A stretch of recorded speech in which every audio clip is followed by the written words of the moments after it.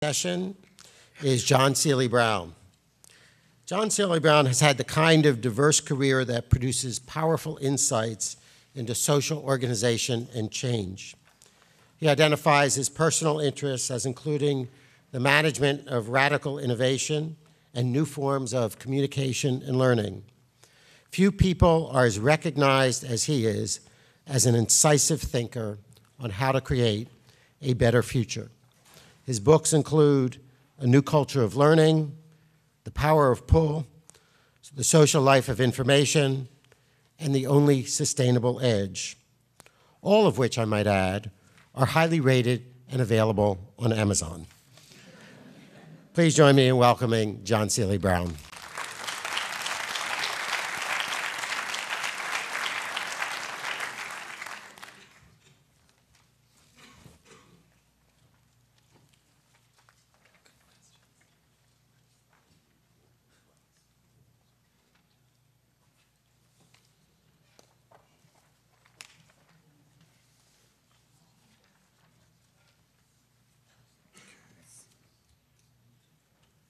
So far. There we go. Is it clicker here? Yes.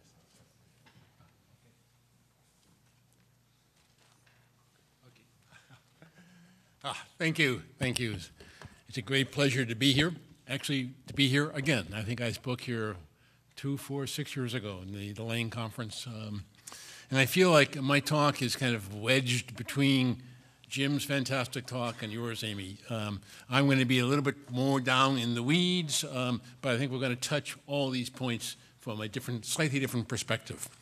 I've been looking at this issue that we're facing more from the point of view of, in this networked age we're in, how do we think about preparing ourselves or preparing folks to become entrepreneurial learners? By entrepreneurial, I don't mean to be entrepreneurs. I mean to be able to always be picking things up around us to learn more and more and more, increasingly important in a world of constant change. Let me go over some comments on our context. You've heard much of these contexts already by Jim and Amy, and then let's delve into how we may actually play out in this new context. I guess the first part where I start from is a belief in the exponential infrastructures that we have, that in fact the half-life of most of our skills today have really shrunk. In many ways, they may be down to like 5 to 8 years. Not all skills, but many of them. That means, yes, we can get educated in the university, but we must think about the arc of life learning at least as important as the university itself. And in fact, there's a major shift from thinking about how do you build up stocks of assets that actually stay with you for life, to how do you actually move to participating on the edge of things happening, participating in the flows of knowledge. In fact, in the stocks of knowledge, we were used to fixed genres. We knew how to read those genres. Now we're moving into a world of fluid genres where not only do we have to learn how to read, but we have to learn how to relearn how to read, having to do with different types of genres. If you think you read Wikipedia like you do Britannica, you will be screwed. It is a different reading practice to know how to read Wikipedia. In fact, if you don't know how to pull up the edit pages of Wikipedia, you are in trouble. You have to see what's still being contested versus what has been solidified, because Wikipedia gives us a view into the back room of Britannica that we never got a chance to see, the kinds of debates that go on behind the scenes. But I'm also struck by a fantastic kind of comment that Carla Hesse brought out some time ago at Berkeley. Let me just read. Knowledge is no longer that which is contained in a space, but that which passes through it like a series of vectors, each having direction and duration without precise location or limit. In the future, it seems there will be no fixed canons of text, no fixed epistemological boundaries between disciplines, only paths of inquiry, modes of integration, and moments of encounter. I think that simple quote captures so much of where we're headed. But I want to add to that a brand new book that came out by David Weinberger, Too Big to Know, looking at what the internet age has really happened to us. We used to know how to know. We got answers from books or experts. We nailed down the facts and moved on. We had canons. But in the internet age, knowledge has moved onto the networks. More knowledge than ever, but it's different. Topics again. Topics have no boundaries. Nobody agrees on anything. Pretty accurate. But let's step back. We all here agree on the increasing value and significance of science and technology to work on large-scale problems and for those positions, helping position ourselves in the competitive world. But is this just sufficient or not? I want to step back with Chuck and look at the National Academy of Engineering's grand challenges. Here they're listed. But I want to add, as Chuck knows, one question on top of that. Please note that each of these challenges requires an integrated or interdisciplinary approach, a socio-technical approach in nature. Are we, in fact, honestly preparing our students for such? And I might ask, are we preparing ourselves for such? But it can't stop there. In the era of complexity and large-scale problems, we need to move from problem-solving as an engineering approach to design from an ecosystemic perspective. Said slightly differently, no significant problem is an island to itself, where the unintended consequences to an action can often overwhelm the intended. And actually quoting Anne, we begin to understand the interconnectivity of everything from both the ecological perspective and from the human perspective. We might dwell a moment on what's the difference between the ecological perspective and the human perspective. I think we're coming to a point that we need more than just skills, more than just the skills of learning how to learn in a rapidly changing world. Maybe, in fact, that's not going to suffice to really push us through and carry us through the arc of life learning. How do we also move to systems thinking, but even beyond systems thinking to ecosystemic thinking? Are those sufficient? I'm going to claim no. And I think this may go, Amy, to the heart of one of the things that a university really does for us. Because I think we're going to require dispositions. I might call them new dispositions. In fact, a warning, dispositions cannot be taught. They can be cultivated. And I think we must think, as we do unconsciously here, implicitly here, how by the experience of being on campus with many disciplines rubbing against us all the time, how do we cultivate these dispositions? Not teach, but cultivate. And of course we do that in libraries, laboratories, seminar rooms, and I'm going to dwell a moment on studios as a very interesting space or environment to think about how we might accelerate our ability to cultivate. But first, let's look at the dispositions of what I'm going to call the entrepreneurial learner that's capable of feeling at home with radical change and feeling comfortable in constantly tackling new problems and also picking up new knowledge on the fly. Here are the properties that I find so important for this entrepreneurial learner. One is curiosity, constantly pulling information on demand. Jim, this goes to the essence of the internet. How do we learn on demand? How do we pull information on demand? But you do that in the context of constantly questing.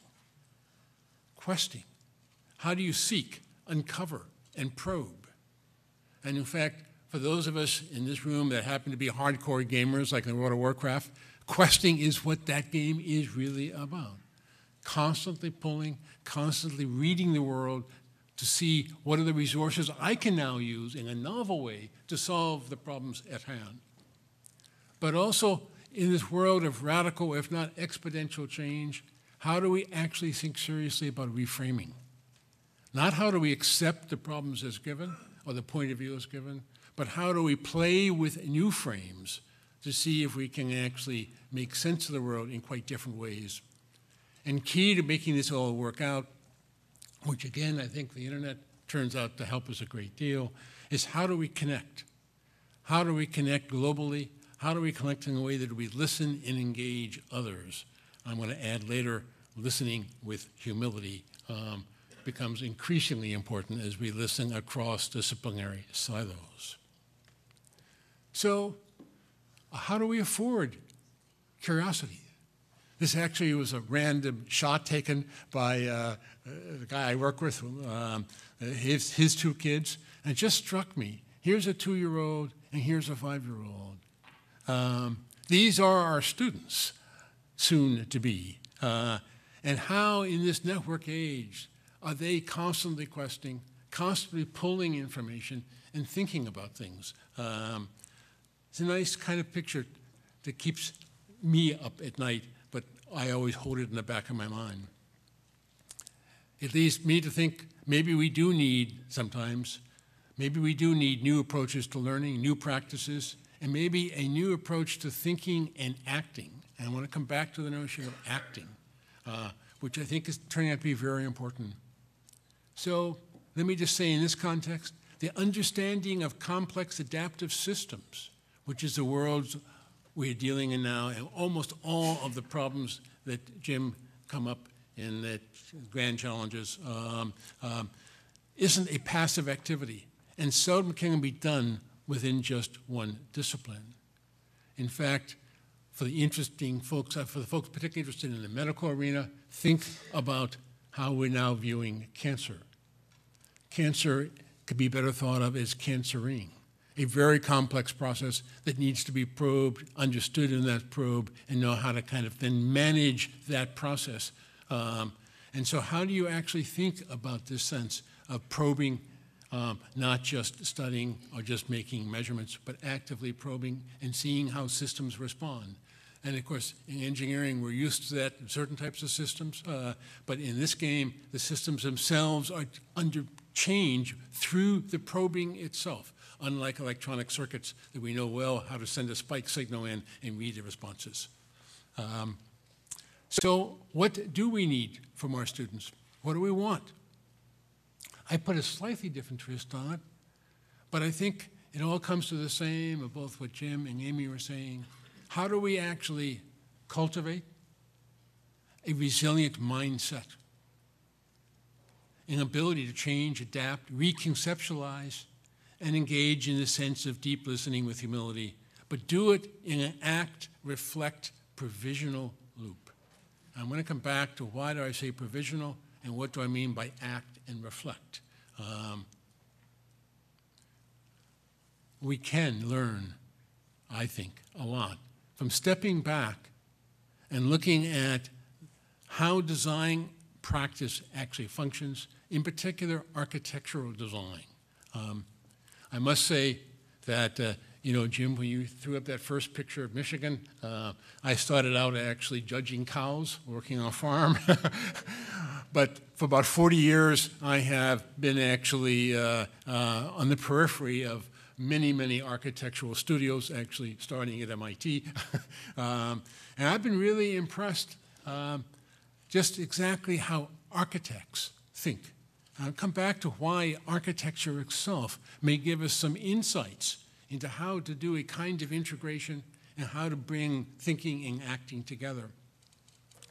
But said most simply, design is an inquiry, is a way of seeing the world. It's a way of discovering the interconnectedness of things. Designers are by nature both entrepreneurial and optimistic. And this is the thing that really got me, is designers, they see to act, but they act to see. We begin to understand the world through action, not just by observation. Again, going back to the sense of how do you probe provisionally, and then how do you see the responses of that in these complex, nonlinear, highly nonlinear systems. But the beauty to me, in terms of how the architect looks at the world, is this beautiful integration of hand and head. It is not just head, nor is it just hand. I think this may be the deepest kind of integration of hand in hand, because we do think with our whole body, not just with our head. And so let's look at how an architectural studio actually functions, training students, and see how we may pick up a couple of lessons from that to see if it much more universally applies to creating or being able to amplify cultivation of these kind of spirits, dispositions I was talking about earlier. You know, first of all, kind of recognize that in an architectural studio, you constantly, as I was saying earlier, you interleave thinking and doing, thinking again with both head and hand. But critically, in the architectural studio, it is an environment of permission. Permission to try and fail and fail and fail, fail over and over again in the company of others. One of the key properties of an architectural studio, both at the university level and afterwards, is all work in progress is always made public. So you're not afraid to be seen as failing. In fact, you see everybody else failing. And from that, you also learn, going back to cultivation, in terms of what are the dispositions that enable you to survive that way, pardon me, to thrive that way. Let's go one step further. It is also a collective learning experience with both master critiquing going on and peer critiquing going on. In order to actually have this arc of life learning, we're going to have to think about peer-based critiquing and mentoring, and also master-based mentoring. And this does actually start to develop a disposition for knowing how to actually give critiques. Let's look at this a little bit more seriously. Let me show you, in basically any architectural studio, 3 kinds of critiques that go on. The top left-hand desk critique is basically, although done in an architectural studio publicly, it is basically a one-on-one critique. The master sits down with the student and actually goes over the student's design at that moment in time. That critique being given is overheard by all the other students, because basically all the other students have been working on the same problem.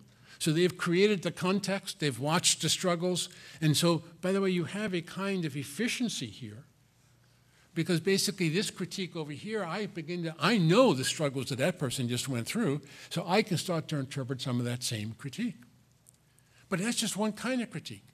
The next second critique actually is a slightly more public critique, where all the students of the studio get together, and a bunch of the faculty get together, and they go through critiquing one student project at another.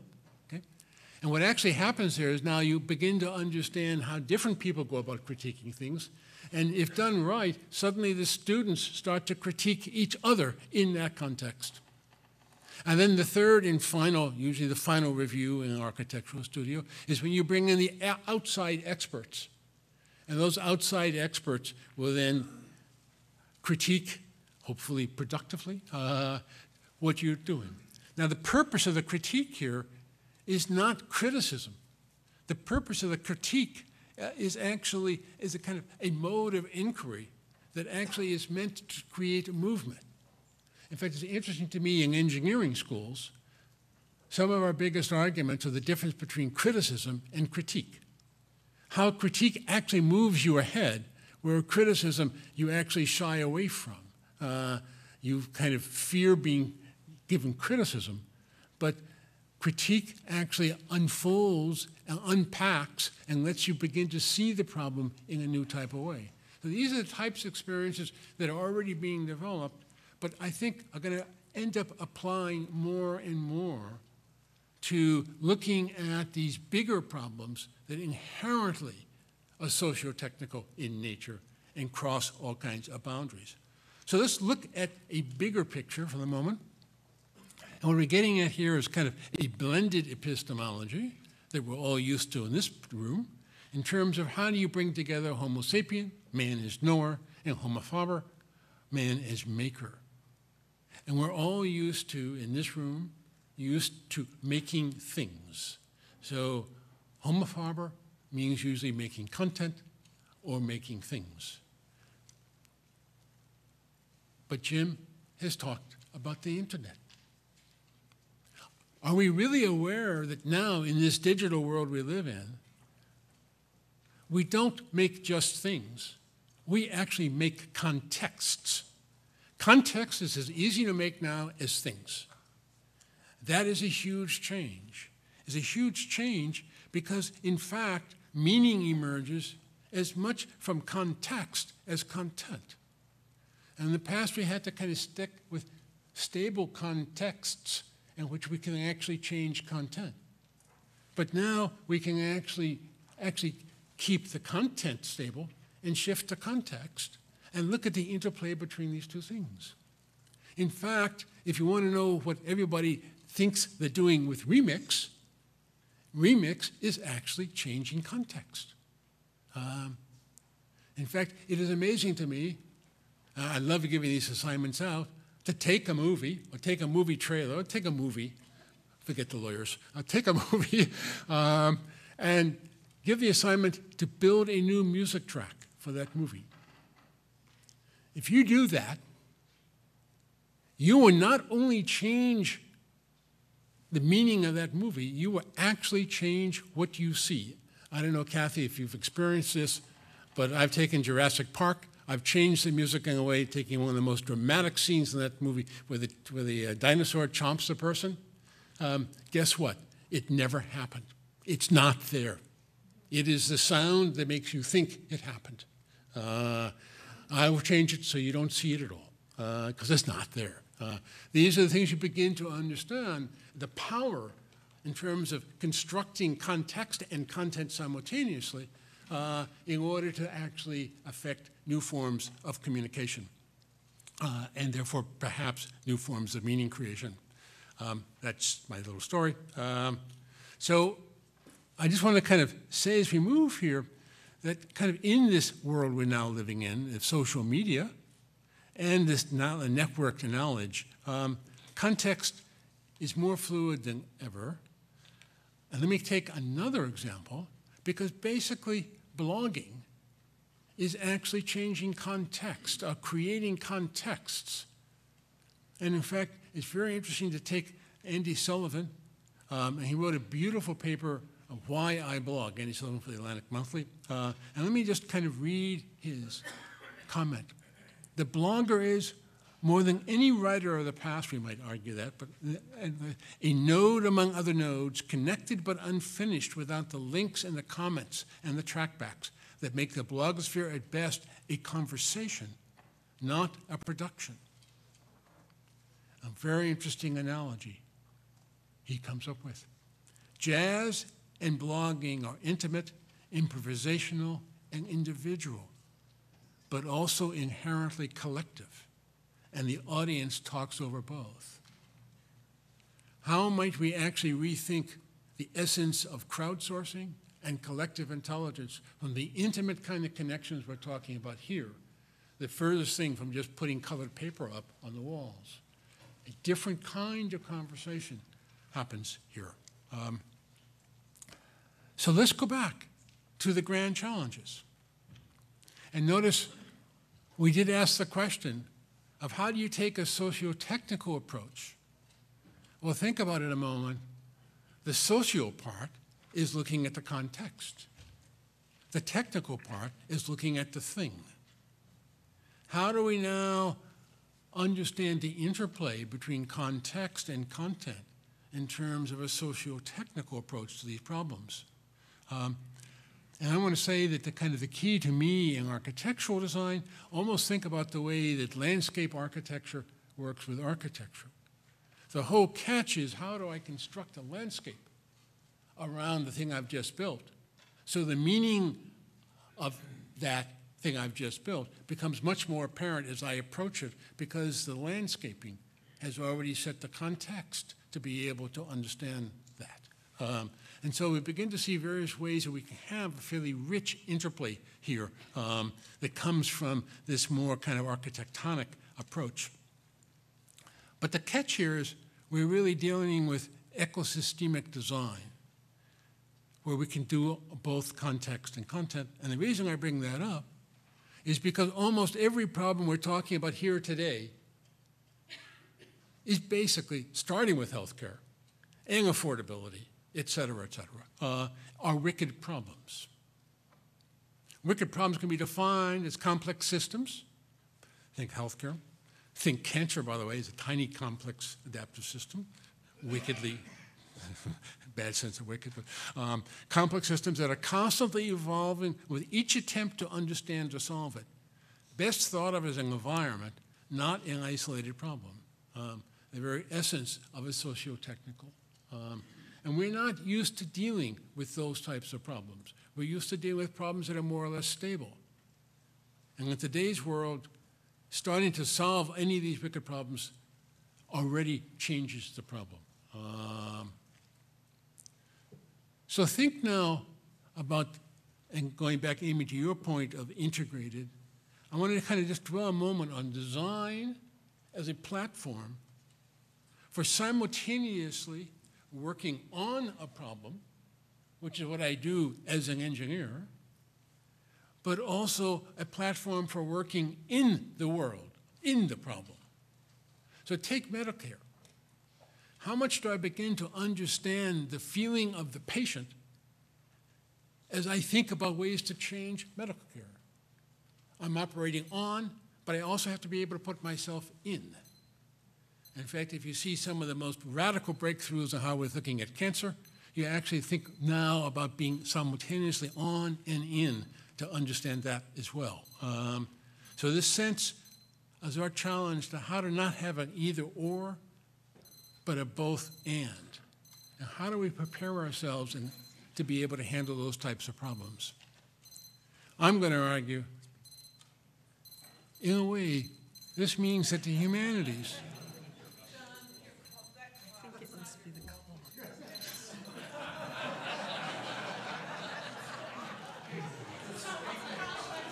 I think you just, this is actually classic illustration. This clock arose last night at a conversation, the need for the speakers to have a clock. So you've just demonstrated your point about unintended consequences. So if I could watch the clock carefully. How much time do I have left? You're fine. Oh. This means that the humanities are more important than ever, because it's humanities that lets us be in the problem, whereas in some sense the sciences and engineering lets us operate on the problem. So the simultaneity of being in and being on may turn out to be an interesting abstraction here. And I think if you're going to handle the types of complex, adaptive, wicked problems that I'm talking about, you can't either be just outside them, which is the way policies get developed, or you can't be just inside them. You have to be simultaneously both and understand that interplay. And said most simply, I think the research university's job is to prepare students to be simultaneously on and in. And that means that humanities is not just a luxury. It actually serves a critical role for being in the problems as well. And by the way, let me stop that. So this sense of being on and in may, in this kind of vehicle I was just talking about, may actually be a hint toward a solution to C.P. Snow's two cultures. And by thinking about how can I be simultaneously and effectively both on and in, and approach to kind of working on these wicked problems may actually be may be the reason why we have to solve his challenge, and it may happen automatically if we create the environments and the context to be able to do that. So I'd like to throw up the question of the grand challenges, but ask it slightly differently. What would the grand challenges be if set forth by the American Academy of Arts and Sciences? not just, sorry, Chuck, National Academy of Engineering. Would they be different? Would they be framed differently? Would you have a new set of eyeglasses on these things? Because I think this is what we have to think about as we go forward.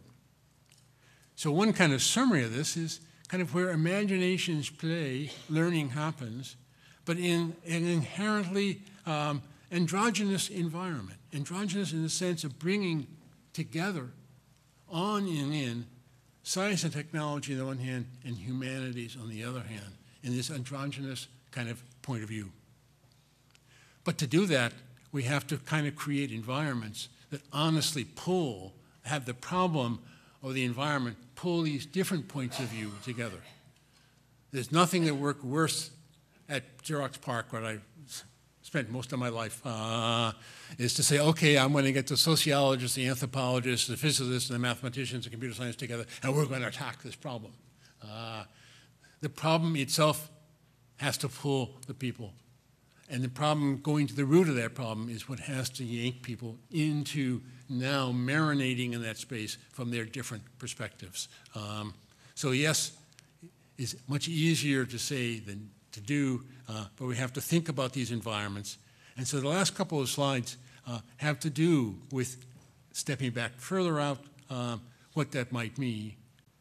I just want to say, in a curious way, that in a world of constant change, where reframing becomes increasingly important, how do we create the willingness of our students to regrind their conceptual lenses in order to make sense of looking at their problem? Because very often in the world that's changing as much as we're in, our frames aren't right. At Chile is the case in intelligence, but most of the rest of the world is also not right. How do we do this? And that got several of us to start stepping back and saying, what's the role of play? You know, in a curious sort of way, our kids today, the youngest ones, before the two, maybe around the two, you know, actually engages in play, whack-a-mole, repetitive things. And through that process, they're actually constructing their frames, through which then we pour knowledge. So it is the play that actually constructs the frame. Maybe play, contrary to what we thought, is increasingly important in a world of radical change, where we have to be willing to provisionally play with problems in order to figure if there is a new way to frame the problem. So I wanted to call our attention, which often doesn't get talked about much, especially in the epistemological literature, of not just Homo faber, Homo sapiens, but Homo ludens, a highly nuanced form of play brought to us by our friend Johann Huizinga. In his writings, in fact, the key to Homo ludens is a sense of freedom again, to fail, fail, fail again, and then get it right. But think about it in terms of poetry. Think about the amount of time we were struggling just trying to find the right phrase to capture something. How do you play with that in order to get it right? But most importantly, how do you think about an epiphany? You know, basically, if you can construct an epiphany for a student, that is with that student for life. If you want to talk about single-shot learning, think epiphanies. Epiphany is something that brings everything together in a highly surprising way. It's like a riddle.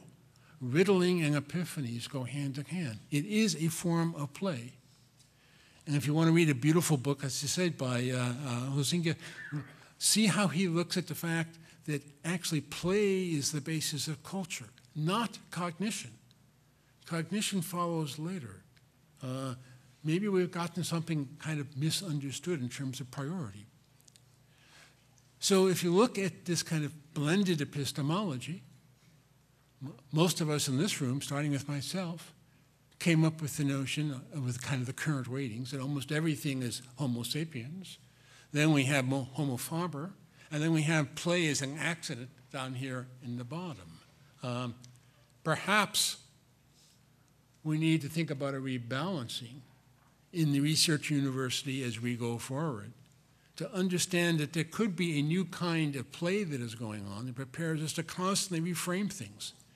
How do we actually think about how do we connect the dots? How do we actually kind of find ways through riddling to make sense so that basically we generate epiphanies, saying, oh, now that makes sense. Through this blended epistemology, we may be able to cultivate the imaginations in terms of constantly asking ourselves, what ifs, what ifs, what ifs, in terms of imagined worlds. And that is one of the reasons why I think play suddenly becomes so important. So in a curious sort of way, going back to the studio again, play, technically speaking, is a space of invention and permission. We permit you to be foolish. We permit you to try things out provisionally and be wrong and wrong and wrong. And if you looked at my feeble attempts to find the right metaphor to say something, you'd see me constantly be wrong, wrong, wrong. But it's that sense of playing. And basically, this is a space to be able to try things out. So I want to say, as I kind of come to an end here, that kind of play and design are both vehicles that may help us bridge this barrier between research, our points of view of research, and learning. Where we're looking at how do we do both and, not either or. Where learning itself comes through riddling research that creates learning efficiency of enormous proportion. And in fact, you might actually say, what was the essence of the land-grant colleges? But something very close to that as well. So this sense of doing both is both in terms of being comfortable with ambiguity, being comfortable with riddling, being comfortable with working through these what-ifs as a totally provisional construct. And that sense of working publicly, provisionally, is something that is absolutely natural inside the good architectural studios, but actually almost nowhere else. And so this sense of kind of an ambidextrous environment where both of these things kind of play out. So let me end by saying where imagination plays, learning happens, both in terms of the androgynous point of view and the ambidextrous point of view. If we can bring these things together, I think we'll have magic. Thank you.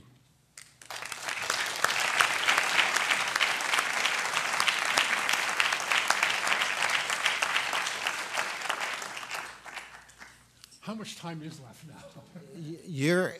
You ended precisely at the time you were supposed to end up. We got about 20. No, we got about maybe 20 minutes, 18 minutes left for questions. Okay. And I also want to say to our speakers who are in the front row, if you have a comment or a question, I'd be happy to bring you the microphone, which I think will make this a little bit easier.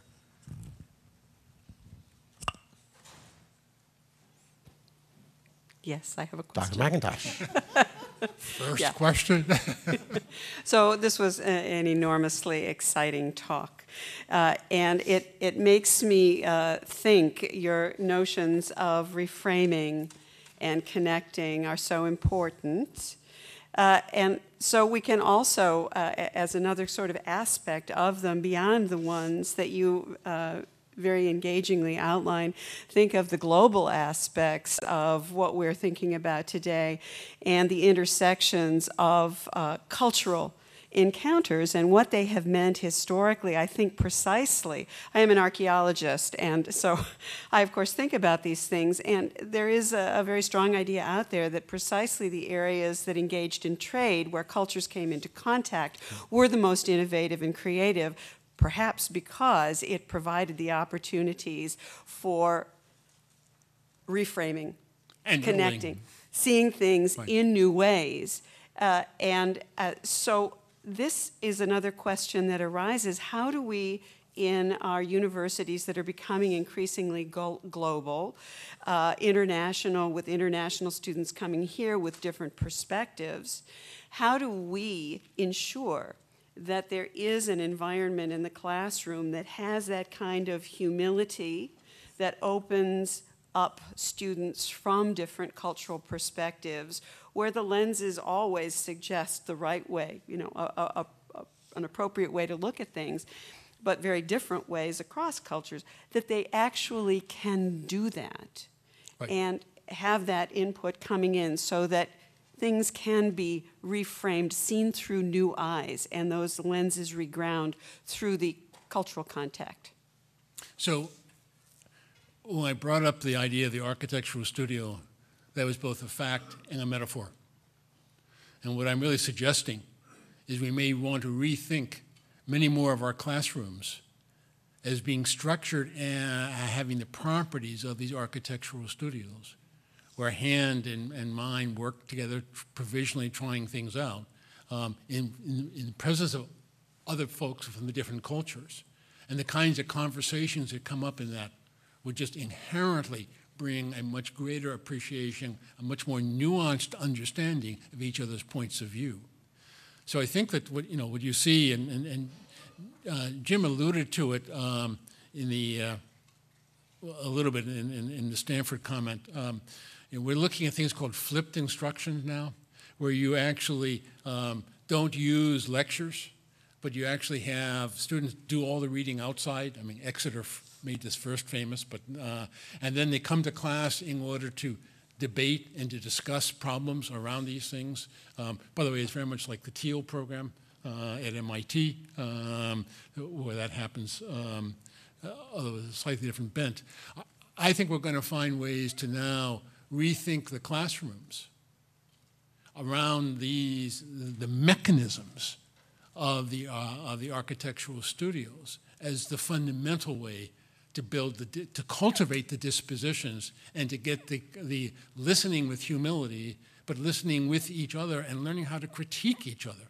Because if we can send out students who know how to critique each other, I think we're close to home. Next, excuse me, the question from the internet. How do we give our students permission to be, quote unquote, foolish? How do we incite play institutionally and in the classroom? Yeah, I think the answer to that is partially like I just said. The whole purpose with a studio is to be able to try things out rapidly. And if you think too long about trying something out, if you ever notice kind of the role of sketching, I mean, the sketch is a very provisional way to just take 5 minutes and sketch something. And mostly it is terrible. I mean, you will see us go through 100 sketches before we find something right. If you do that publicly with other people around, you suddenly get you start to cultivate a different disposition. Like, yeah, that's what we all should be doing. And so I think this can't change overnight, but I think that we spend too much time just thinking and too little time thinking and doing.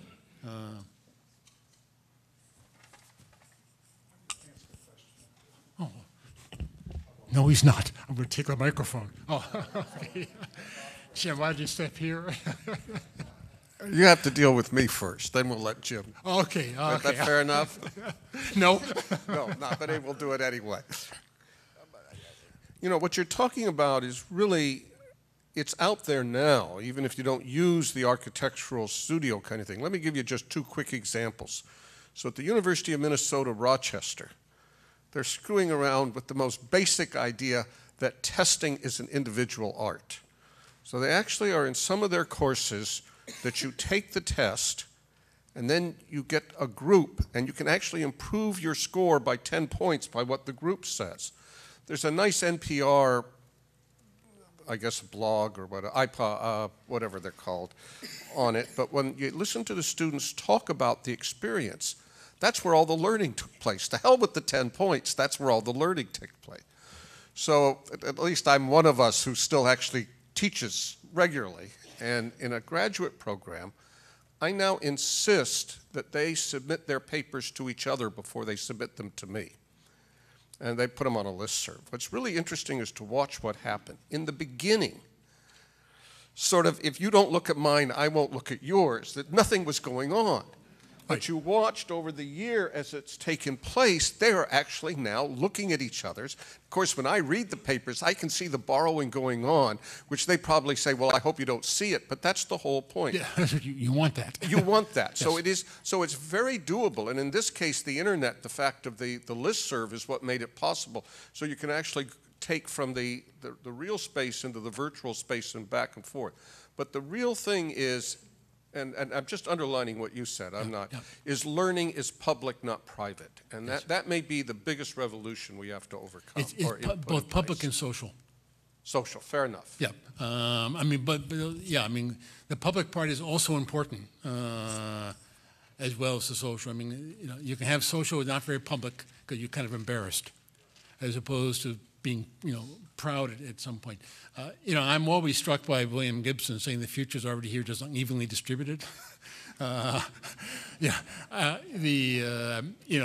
I think it was Richard Leik that originally at Harvard, you know, wrote that paper that said the best predictor of students' success at Harvard was, did they know how to form or join study groups? And I mean, we could, you know, so there's a beautiful history here. And I think now this flipped instruction is going to try to take this and really scale it. Yeah. President Duderstadt? Let me give you a challenge. We think of libraries as providing the public good where people can come and use artifacts, books, to know. But imagine a library that doesn't have any books, but has a 60 gigabit per second connection to the internet. That's about 250,000 square feet of space, including caves and workshops and design studios and sound stages and recording studios, open 24 hours a day, 365 days a year, surrounded by schools of engineering, architecture, art, music, computer science. And does have a shop better than Starbucks. The lattes are much better, okay? How do you make a case for that very unusual resource that I think fits very well to your image to engage a broader conventional and traditional university? Because that's the challenge I have in putting together a vision statement over the next 2 to 3 months for the head of our library system. So, you know, you're not alone, number one. As you well know, and Chuck knows, you know, there's the whole Fab Lab movement. There's the whole maker movement. Now with very, very sophisticated tools. Now you have synthetic biology, that's right, you know, movement. A little bit scary notion, but never mind. And so, you know, we're beginning to find these amazing tools that help to visualize as well as to experiment. Well, this is connected to nanofabrication facilities and about a quarter of a mile from our synthetic biology facilities. Right. So I think we're finding that the digital generation, the younger generation, is actually ironically loving to get back to making stuff. Mm-hmm. But the making stuff is as much context as content. And that was what I didn't see for the longest time. And I think that when you begin to see, you know, in fact, I don't know if you've been to the public library in Chicago, but that whole first floor of that library is now around having kids construct contexts for the artifacts that they're studying and so on. I mean, so I think that you see very interesting baby steps along that path. And I think you're going to see in the next 5 years it really... I think that 5 years is right. I think it's moving at that pace. Right. Thank you. Yeah. President Gutman had a comment. I just wanted to add to what Jim and John have said. Any of us who remember back to what libraries were in the days when we were in college would not recognize some of the libraries that have now evolved. And I think the evolution is just going to go more quickly. So at Penn, we have something called the Weigel Information Commons, and we're now creating an education commons, which is where we have our fitness center and intercollegiate weight room and the palestra. And these commons are they're not books, they're totally computerized. Students are encouraged to bring food and drink in, non-alcoholic preferably, but and they work together, and there are faculty and specialists in using the internet. So that is the present, not just the future of libraries. And the faster we, invite libraries and enable them to do that, the more we're going to facilitate the way young people now learn and really make and do, not just learn, but do. So as I say, the future is already here, and we just have to speed up this movement. The catch, though, we don't yet have performing arts space in there, partly because any of you who know how expensive performing arts space is realize that there are limits even to university budgets. But it is, in effect, a performing arts space for really innovative thinking and using totally without, books can be imported in, but they're not central. And the greatest use of books now in libraries are rare books, which actually touching and feeling them, and they can't be made we digitize them too, but we use them in learning. So libraries are totally transformed, except those that haven't been given the budget to transform. Right. So let me put a small twist on that.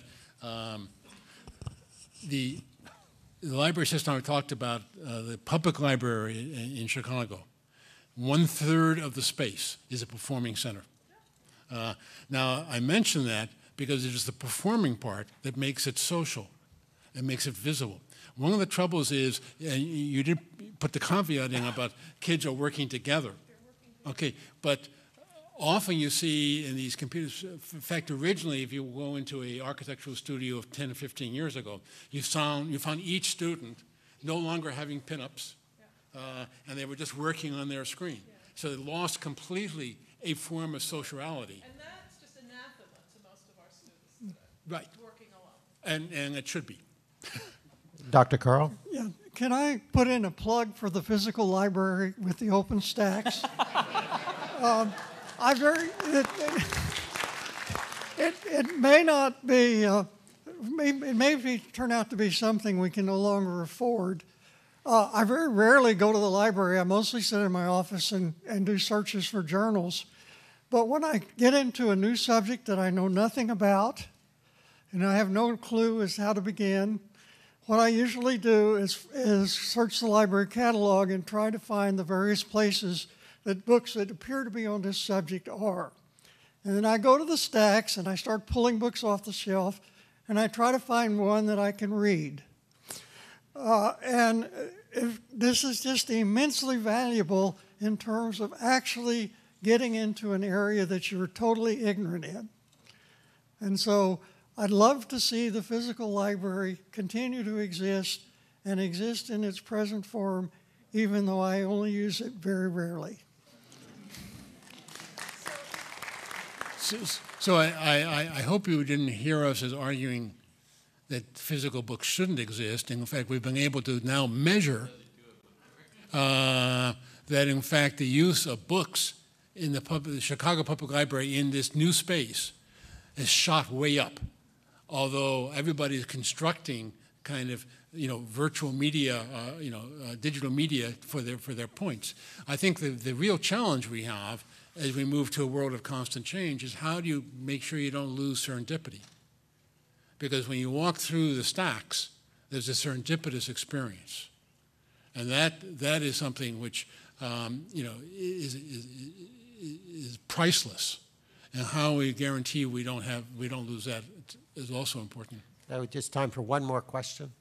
Yeah, JSB, this is sort of a question about when you went back to those challenges for the national science challenges, right. Those technical challenges like clean water, housing, that kind of stuff. I was just thinking about the $300 house.